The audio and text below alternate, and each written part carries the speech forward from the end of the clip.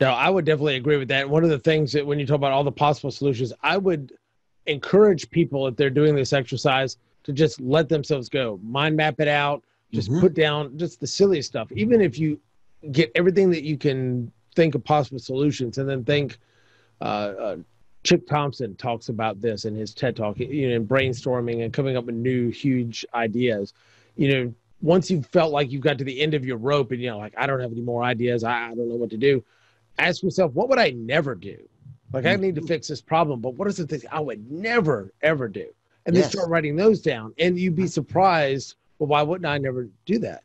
And when you think about it in that way, sometimes it opens up new channels and you think of things differently. And all of a sudden it's like, wow, okay, well, how could I actually do that? And you might be surprised how many solutions come out of your never list. absolutely. Another spin on that I've heard is if someone says, well, I just can't think of anything.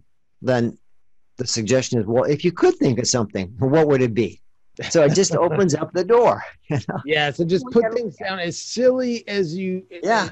absolutely silly, and you can always thin it down later. That's why you talk about what's the best solution. You start scratching things out. Hmm. You put down things that even though you know they're impossible, just put them down, and then like I say, you can always thin it out later because you'd be surprised the synthesis of ideas that come about. But Absolutely. These are the things that, a lot of people might say, well, this is kind of common sense. Well, it might be common sense, but uncommonly used is what we like to tell our listeners here today.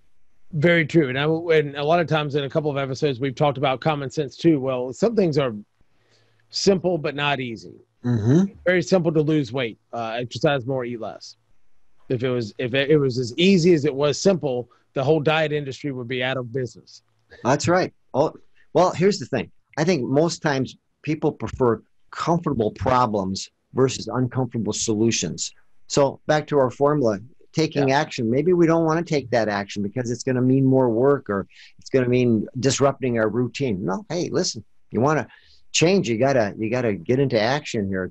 It's kind of like this. If you keep on doing what you've always done, you'll keep on, and But most getting people what say, you've always gotten. Yeah. yeah, that's what most people will say. However, I got to tell you something else.